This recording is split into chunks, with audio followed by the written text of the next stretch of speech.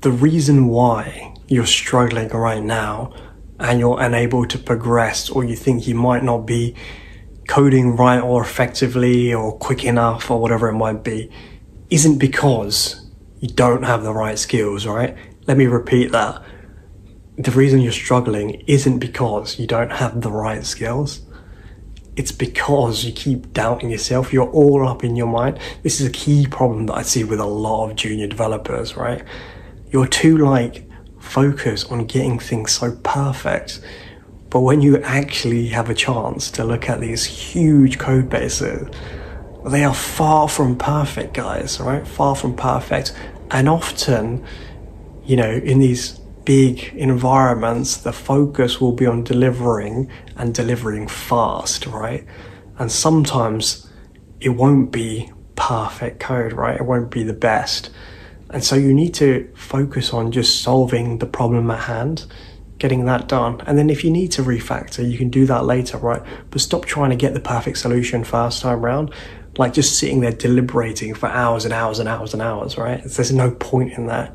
Just start coding, right? Just try and solve that problem that there might be.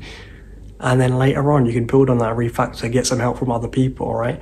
Get out of your mind, right? Stop trying to have everything so perfect, right? It doesn't need to be.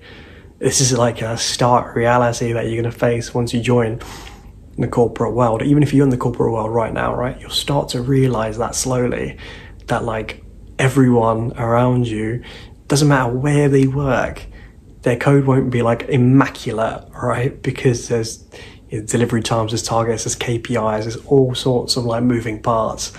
And people are really pushed quite hard, right? And a lot of seniors will be able to tell you this.